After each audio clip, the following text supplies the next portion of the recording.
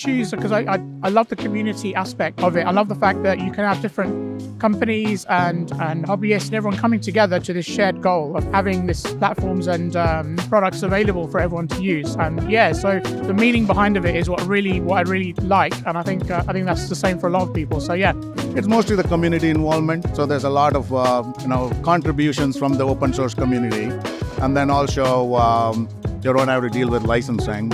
You don't have to deal with a lot of the commercial aspect of licensing too, right? And now you have a lot of community forums where you could just go figure out things together. If things break, you just go in there, it can be any like Ubuntu community forums or any tech forums, right? You get answers right away.